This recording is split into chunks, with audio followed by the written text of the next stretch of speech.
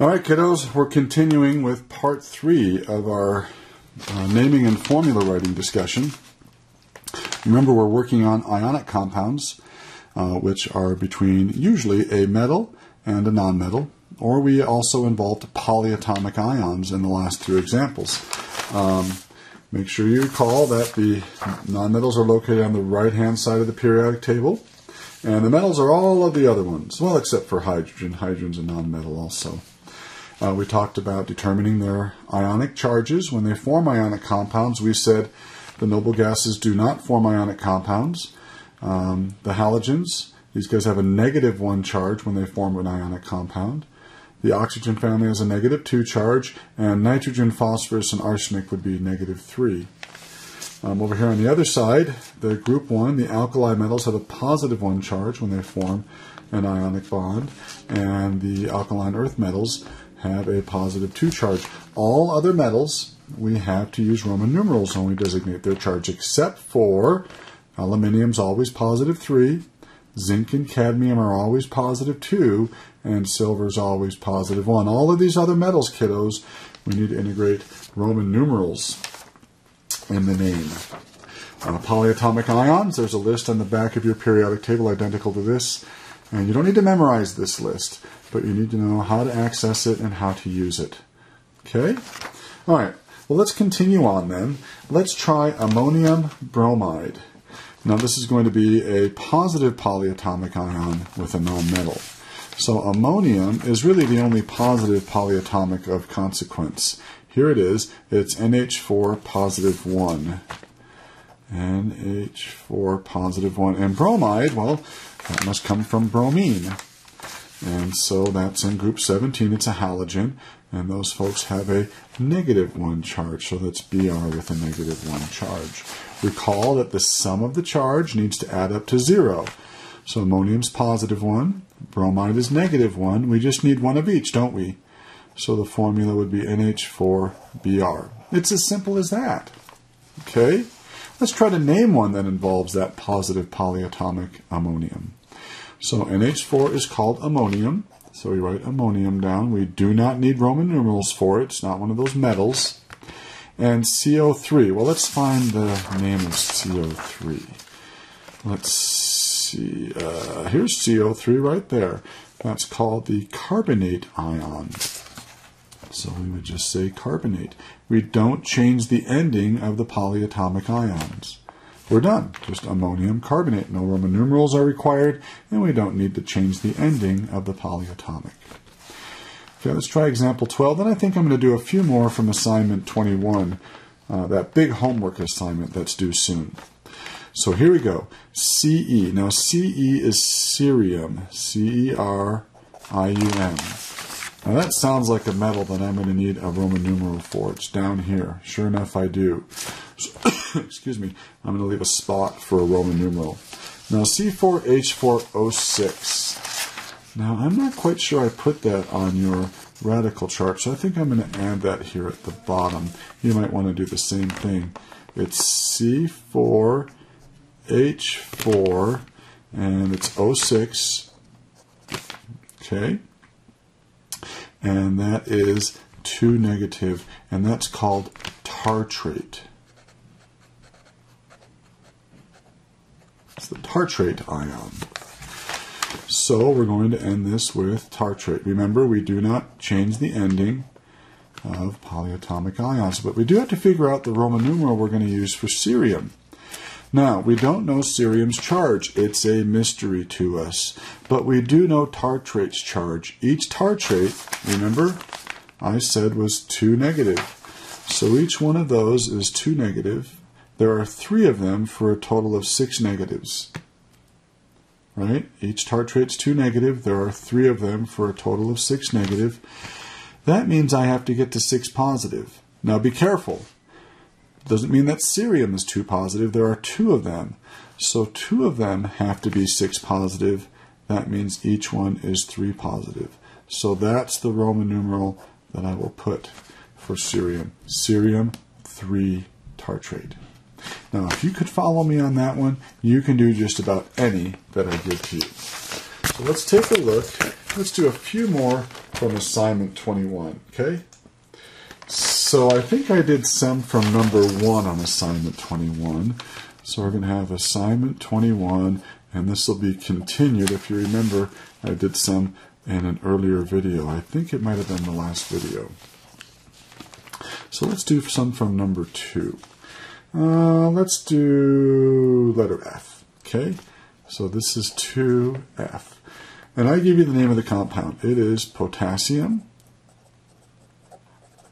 Perchlorate. And we have to, of course, come up with the formula for that. So, potassium. Well, potassium's a metal. It's right here in group 1. See where my thumb is? Potassium, it's K. And you should remember that all members of group 1 have a positive charge when they form ionic compounds. Perchlorate is a polyatomic ion. So let's look for it on my polyatomic chart. These are arranged alphabetically for you. Here's perchlorate right there. It's ClO4 -1. ClO4 -1. So once again, we need to bring these together in such a way that the sum of their charge equals 0. So if potassium's +1, perchlorate is -1, I only need one of each. KClO4 is the formula for potassium perchlorate. Okay, let's try letter H. Okay, letter H is rubidium chloride. Now for each of these, you guys can take a minute and try it on your own. You can always press the pause button and then, depausify it and check your work and see how you did. All right, now rubidium's a metal. Rubidium's in group 1. It's right there. Remember, members of group 1, the alkali metals, have a +1 charge when they form ionic compounds. And chloride comes from chlorine. And that's a halogen, and it's -1, Cl negative. Well, that was too easy, wasn't it? That's RbCl. Just one of each again. Okay? Let's try letter I. Letter I involves a Roman numeral. So let's see what we have here. We have lead, Roman numeral 2, I almost wrote acetate. It's nitrate. Lead, Roman numeral 2, nitrate. Now, lead is Pb, and I know its charge is 2 positive. I know that because the Roman numeral tells me that. Remember, the Roman numeral tells me the charge of the metal ion. Now, nitrate is a polyatomic, and it should sound familiar. It's one that we use quite often. In fact, some of these you're going to memorize because we use them so often. Nitrate is NO3, -1. So we have NO3, -1. So lead is 2+. Nitrate is 1 negative. Aren't I going to need 2 of these nitrates? So I have 2 negatives to balance out the 2 positive. So to write the formula, I'll put Pb, and then since I need more than one of a polyatomic, I put it in parentheses. And then I put the number I need as a subscript to the right of that polyatomic. So we have Pb, NO3 in parentheses with a 2 on the outside. Once again, that gives me the 2 negatives I need to balance out the 2 positive. Let's do one more from section 2. Let's do letter J. And so letter J is tantalum, Roman numeral 5, acetate. Acetate. There we go. I have spelled that correctly. So tantalum is Ta, and I know it's 5 positive. Right? The Roman numeral told me that. Acetate. I like writing C2H3O2 negative for acetate. There are 2 versions of it. C2H3O2 1 negative, and then CH3COO 1 negative. This one gives you maybe a better idea of what the Lewis structure would look like. So that's why it's commonly used, but this one's just a bit easier to write, so I choose that one. Either one is just fine. Now, tantalum's 5 positive, acetate's 1 negative. So aren't I going to need 5 of the acetates to balance out that 5 positive charge from tantalum? So I'll put C2H3O2 in parentheses, and I need 5 of them to balance out the charge. And that's the formula for tantalum 5 acetate. Is this starting to get easy for you? I hope so. Let's try number 3. Let me do a few from number 3 for you. I don't want to do all these. I want you to have some fun on your homework tonight. Let's take a look at letter A. The formula is Na HCO3. Okay, so let's see. Na is sodium, so we're going to write down sodium. It's in group 1. Remember, members of group 1 do not need Roman numerals. And it looks like HCO3 is a polyatomic ion. So let's take a look and find there it is. HCO3 -1. It's called bicarbonate. HCO3 -1 bicarbonate. So I would just say sodium bicarbonate. Now some of you are waiting for Roman numerals, but you don't need Roman numerals for sodium. Remember, groups 1 and 2, with a couple of other exceptions, do not require Roman numerals. Okay, let's skip to letter C for number 3. And the formula here is CuCrO4. CuCrO4. Now Cu is copper. Now copper requires Roman numerals. It's one of these guys.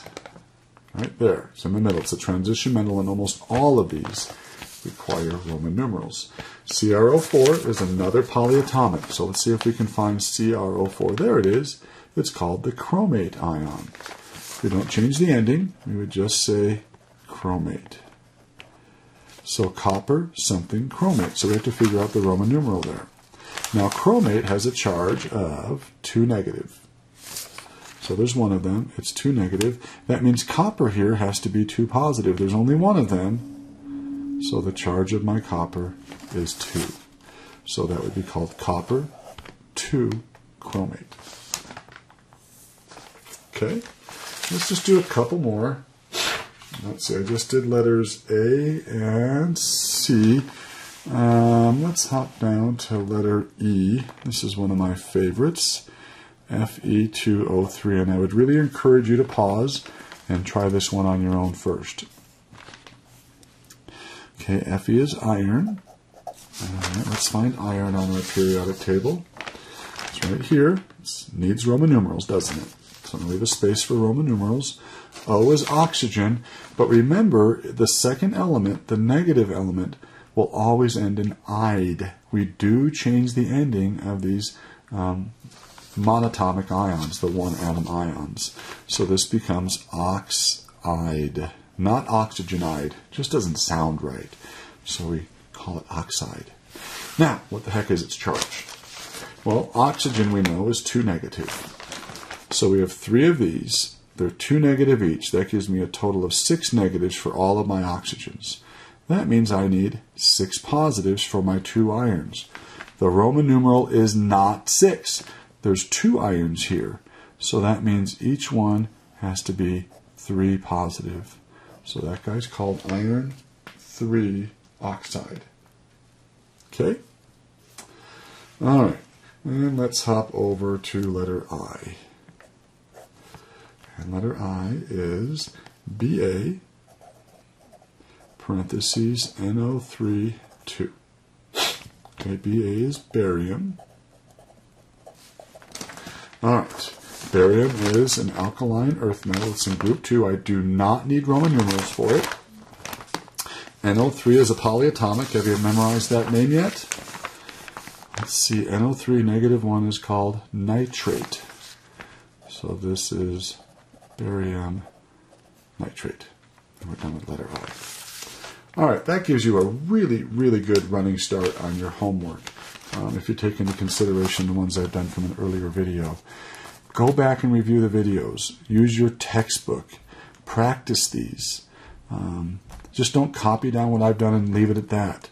Work at these. They take a little bit of practice, but once you learn how to do them, they really become pretty easy and your assignment becomes busy work. Now I'm going to do a few more after the next video, so if you need more help, I'm going to do video number 4 on naming and formula writing, and then I'll probably do a couple more either from assignment 21 or maybe even assignment 22. So keep on watching and hang with me. Talk to you later. Bye-bye.